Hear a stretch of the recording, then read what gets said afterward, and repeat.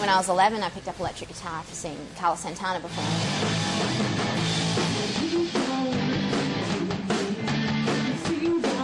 I actually had a record deal probably like three and a half years ago, and I've been over here writing my record and recording for 2.5 years, and you know, I'm super proud of it.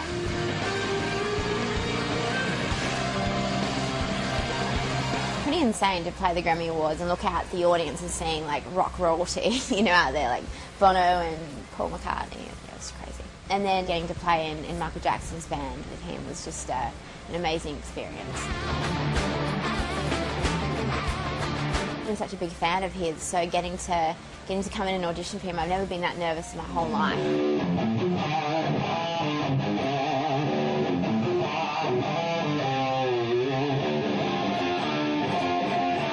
Going in there and playing the beat at solo for him, and he's just like sitting on the couch and staring at me. It was just very intense. I was praying to God I got it right. Thank God he hired me. It was just incredible. I didn't think I actually was going to get hired.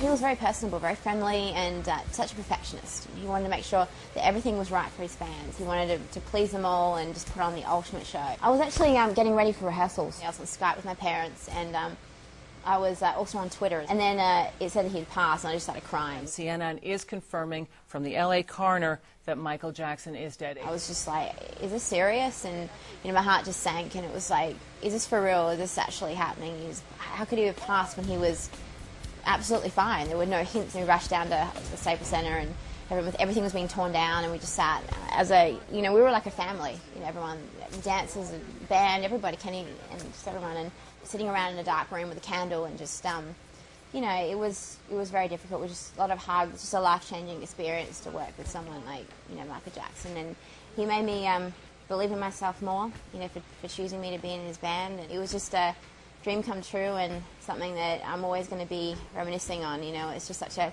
devastating ending to it. I wish he was still with us. It was going to be the biggest show on earth. This is the moment. This is it.